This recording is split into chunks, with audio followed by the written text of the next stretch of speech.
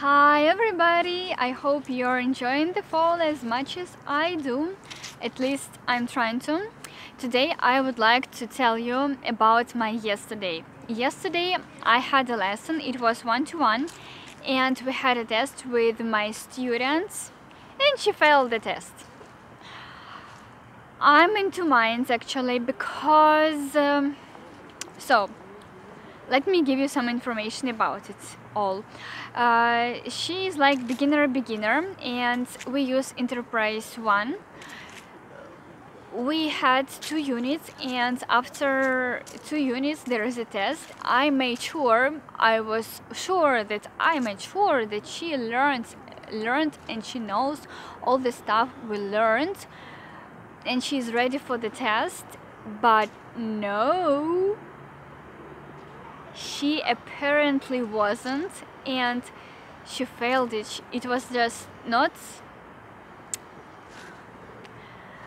I was disappointed because she couldn't. It was our first test and I decided that it would be a good idea to do this test together. So we did it together, but she couldn't do like 80% of the tasks. I'm drowning in the guilt that it's my fault that she failed the test. It means that I was sure that she's ready, but she wasn't. Or, of course, I know that there is nobody to blame, but still, I'm trying to figure out, I'm trying to analyze what went wrong and at what point it went wrong for me not to have this kind of situations next times.